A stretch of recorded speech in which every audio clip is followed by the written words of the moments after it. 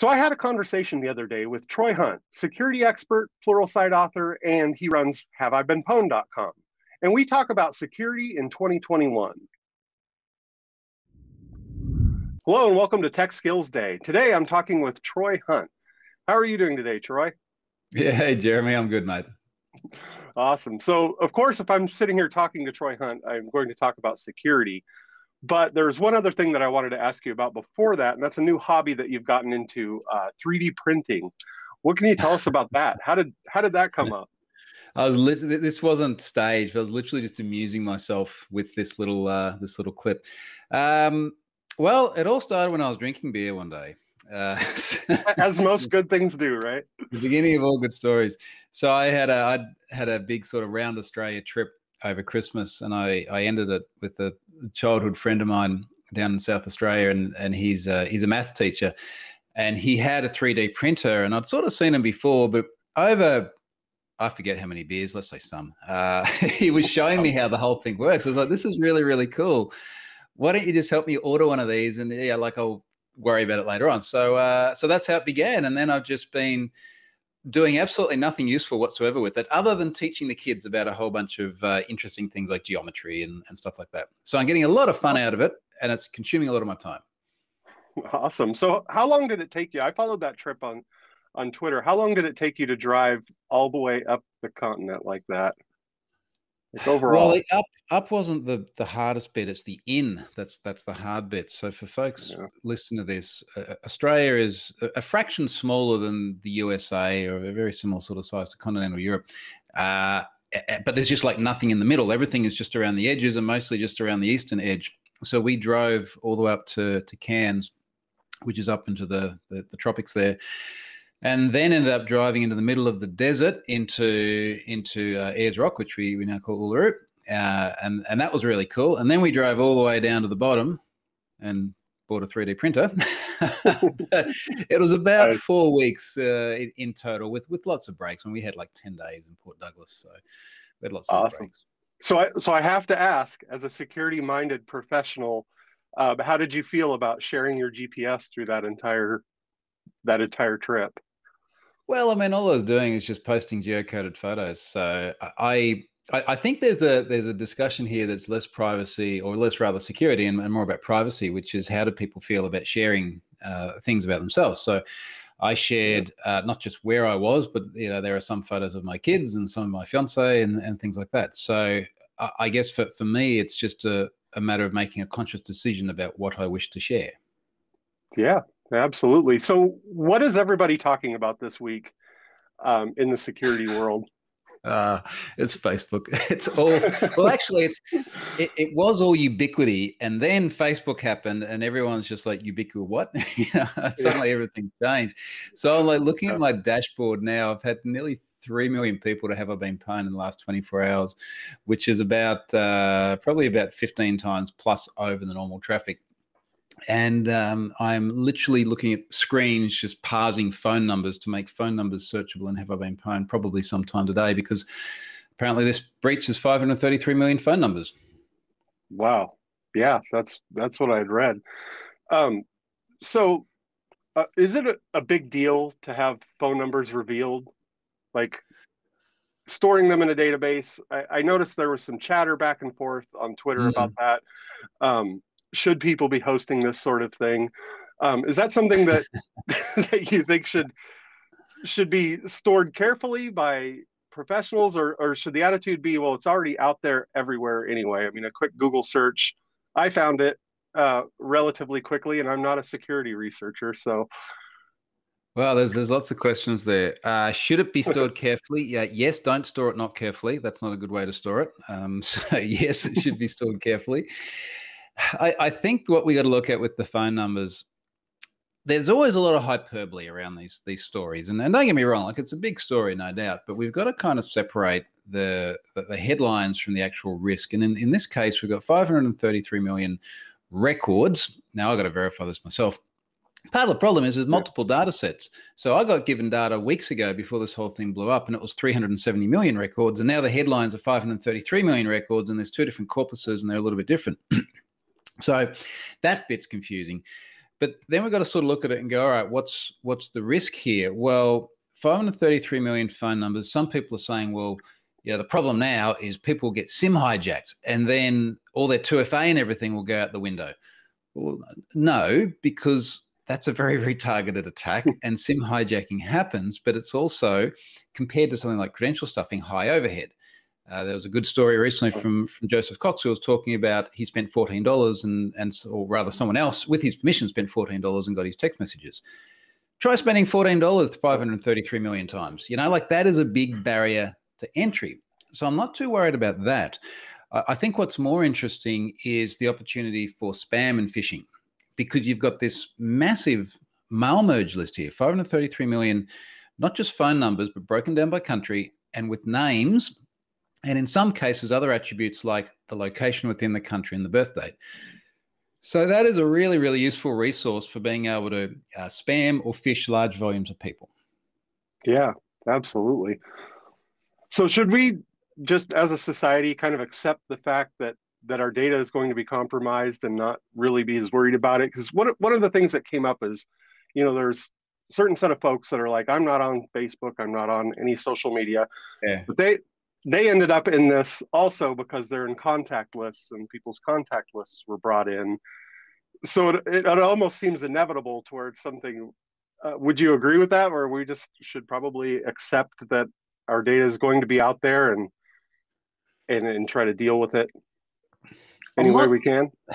Look, I'm not particularly fond of that term, simply because by saying accept it, it's almost like saying there is nothing that we can do about this. And in reality, there are things that we can do, if not to stop the incident from happening in the first place, but at least to lessen the damage.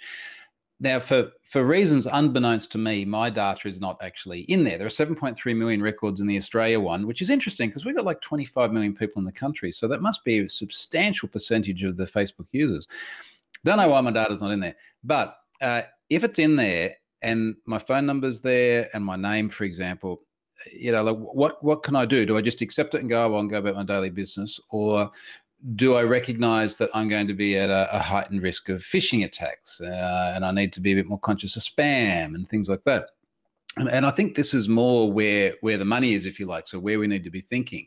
We can't stop these incidents from happening, but we can lessen the damage by, for example, not overly sharing. I often sign up for websites and it will say, what's your date of birth?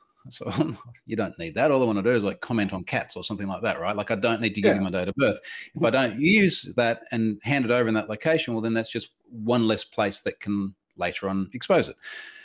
So we can make these decisions and still use services. I don't frankly like the premise of delete Facebook, simply because now more than ever, this is how you socialize, right? Like this is where my friends are. I've never deleted Facebook because I like seeing my friends who've had babies or are doing other things in other parts of the world. I'm not going to take that away. I'm just not going to click on stupid links if I get spam or phishing attacks. Yeah, that's quotable right there. So what responsibility do companies have to alert people that this data has been breached? What kind of responsibility, in your opinion, should they have as far as contacting people or making it public? Yeah, well, this is really interesting because Facebook is probably falling a little bit short of what we would expect. I mentioned Ubiquity before as well. I don't know if we'll touch on that, but that's another example of falling short.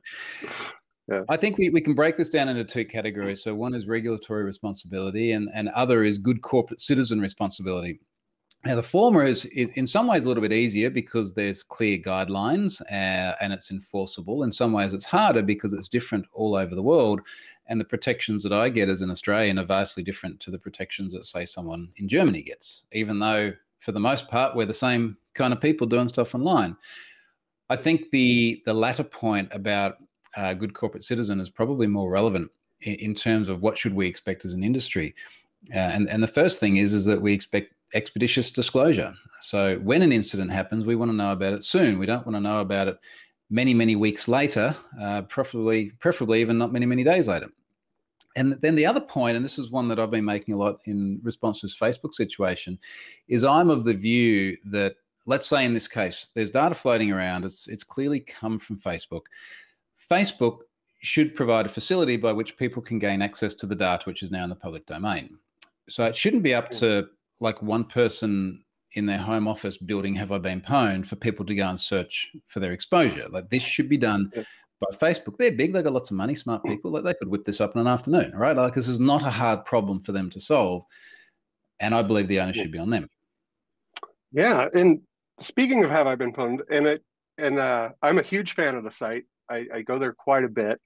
Do you ever worry about putting that information on your site, whether you're liable in any way? You know, if you go out to these groups and get this data that's been breached, and I know that you don't just expose it, you know, you don't just list it like a big spreadsheet, of course, but do you ever worry about somebody coming to you and saying, hey, you know, this data is on your server and we don't like it? It's an interesting question because we're sort of living in this space where, strictly speaking, the idea of having all of this personal identifiable data without any sort of informed consent or things like that is not what we want to happen. And as an industry, we want to regulate against this sort of use. I mean, this is one of the big things with GDPR, right? And that is a fine objective. That the problem that we've got, of course, is that hackers don't really like following those guidelines. so they get data all over the place. Man, this Facebook data is spread so broadly. Like it's all over Twitter. There's torrents everywhere. It's just, it's like you're never putting that genie back in the bottle. So I think the question that we then have to ask is, given that this is now an immutable event and we can't cleanse the internet of the data, what is the best possible thing we can do? And Have I Been Pwned is my version of the best possible thing that I think we can do. Other people have other versions. Some of them, to my view, are way too liberal. Other views of, well, it just shouldn't be there at all, I don't think makes sense because, in my view, people deserve to know if they've been pwned somewhere. That's the whole MO. And for me, I look at Have I Been Pwned of what's the best way of answering that question, have I been pwned, whilst not introducing unnecessary risk to individuals. Now, so far, touch wood, no one has tried to throw the book at me legally or from a regulatory perspective. I'm doing a lot of work with a lot of governments and law enforcement agencies. I hope that puts me in good stead if ever something unpleasant happens. Yeah. But look, I mean, all I can do is what I think makes sense at the time. And we just do not have good regulatory frameworks around at the moment. Yeah, absolutely. So you mentioned the Ubiquity incident, and they're probably very thankful right now that the Facebook thing happened to get a little bit of the spotlight off of them, right? I hadn't thought about that. What can you tell us about that and what you've learned in the last few weeks? I'm so sad about that because I so love Ubiquity. So I, probably about 4 or 5 years ago, I replaced my networking gear at home, which was very sort of mainstream consumer grade rubbish that I wasn't happy with. And I went out on Twitter and I was like, all right, what's the good networking gear that people are using these days? And a bunch of people said, oh, go and get Ubiquity because it's sort of prosumer and you end up with a bunch of wireless access points around your house. I've got a wide backbone Ethernet and a switch downstairs, so it made a lot of sense. And I got this and I wrote about it and I spent thousands of dollars of my own money too. This was a serious investment, but it's like, look, I work from home. This makes sense. And I wrote about it and people loved it and Ubiquity loved it. And they started sending me lots of stuff. And I love it when they do that. So I built out more and more stuff. And I wrote lots of blog posts and so on and put it in a bunch of friends' homes. So I was very, very invested. I did some tutorials for them as well. And that was great. And then in January this year, they sent a disclosure notice, a breach disclosure notice. And as soon as I got it, I was like, is this real? Like literally the first line. I was looking at it again today. It wasn't even the first sentence. Like the sentence hadn't even completed. The first line had a typo in it, which is sort of going, has anyone read this? And then it was just very, very vague. Some stuff happened, maybe change your password, third party, yada, yada, yada. And I got in touch with my contact at Ubiquity that was sending me the gear. And I was just like, is this real? And he said, yeah, that's real. So, all right, well, can I help you do better at communicating this? And I talk to a lot of organizations. I don't make any money from it, but I just think it's a really interesting thing to get them to actually formulate their messages better. And basically they weren't in a position where they wanted to accept any help. And then we fast forward a couple of months and Brian Krebs writes his piece only a few days before recording now, which is referring to the Ubiquity breach as catastrophic. based on the feedback from an insider. And there's some really serious claims in there, everything from a ransom through to an insider with privileged knowledge, insufficient logging, potential complete takeover of people's networks. Very, very disastrous sort of stuff. And Ubiquity came out with a response which was equally terrible to the previous notice, and really didn't deny any of the things that were said, but also didn't explicitly confirm them, which I think in itself was a little bit telling.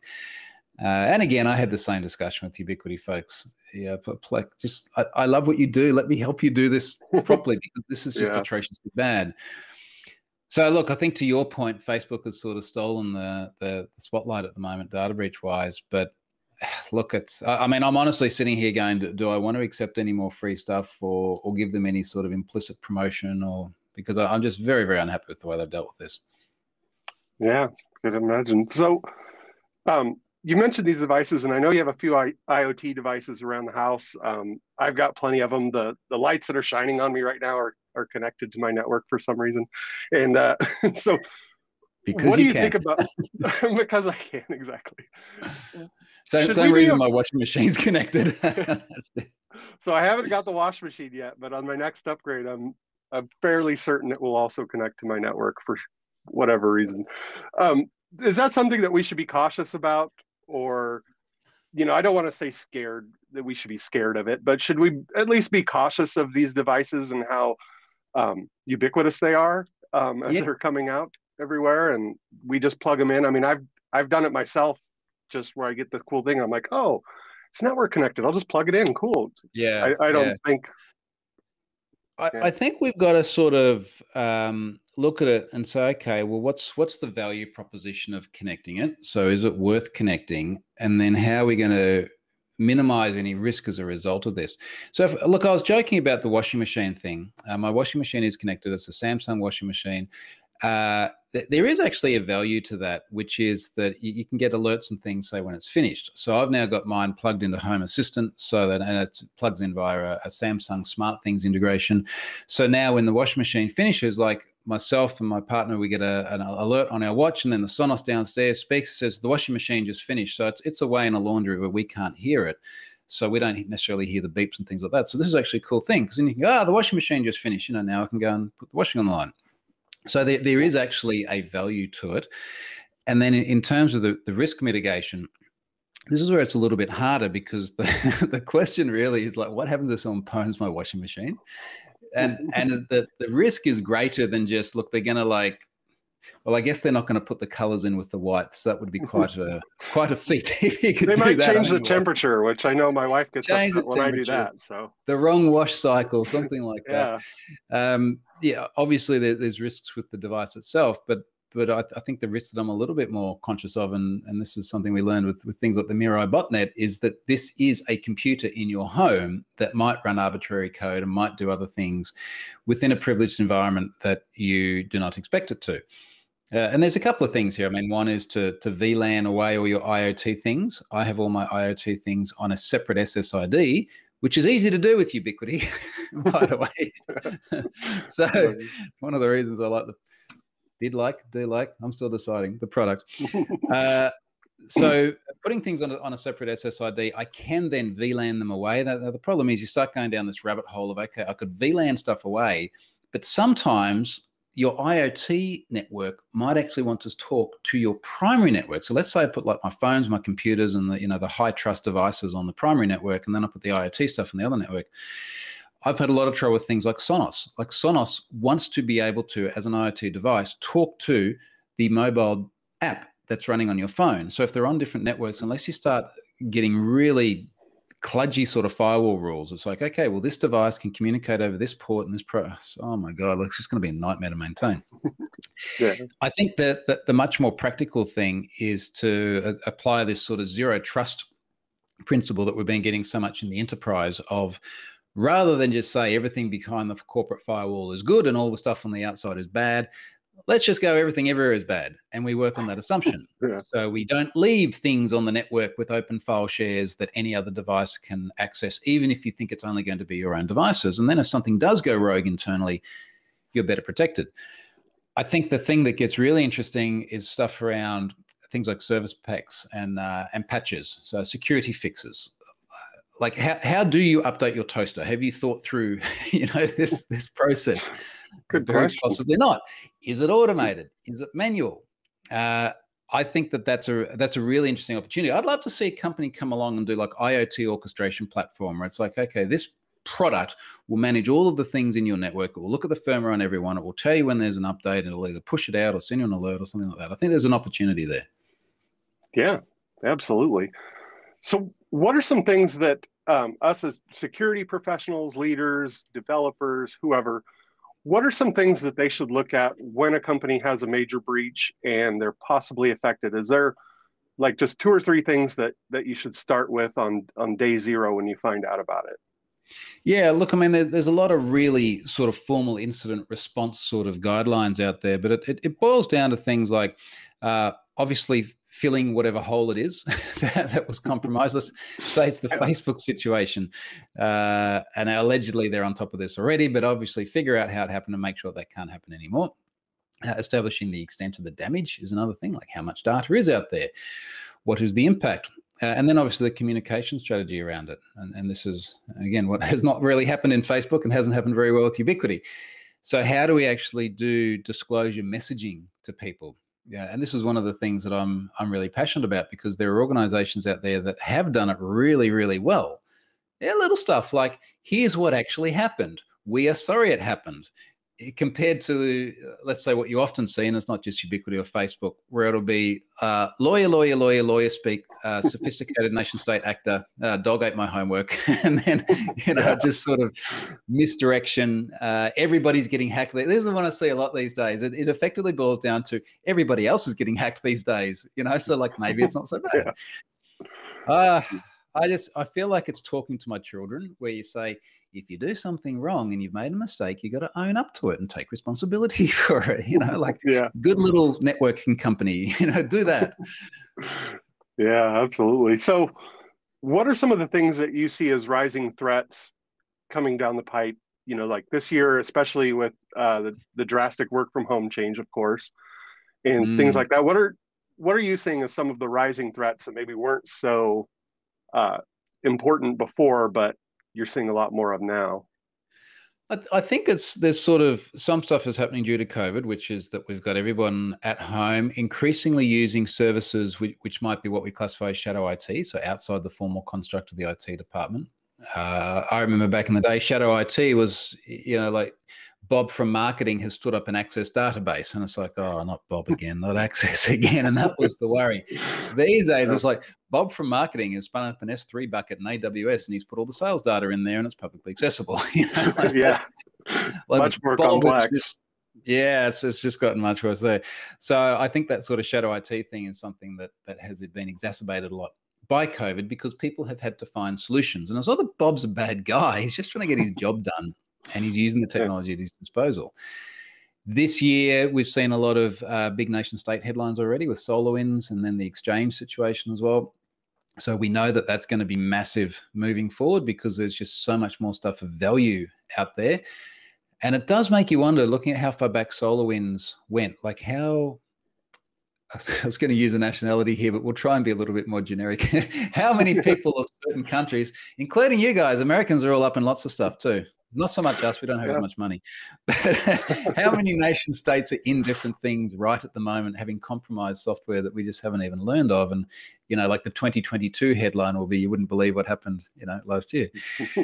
So that'll be interesting. And then, of course, the IoT thing, which we've just been discussing, and what's making that particularly exciting is the fact that it is so cheap to put internet in any device. I got some light bulbs from the hardware store a couple of weeks ago, because they were just so cheap. And this is, if I was to put it in USD, they were probably like $14 or something for an RGB LED light bulb with a normal sort of thread on it that I can just stick in anywhere. And now it's got an IP address. It's in my home. So that is fascinating. And it's like equal parts exciting and scary that we can do that at that price. Yeah, absolutely.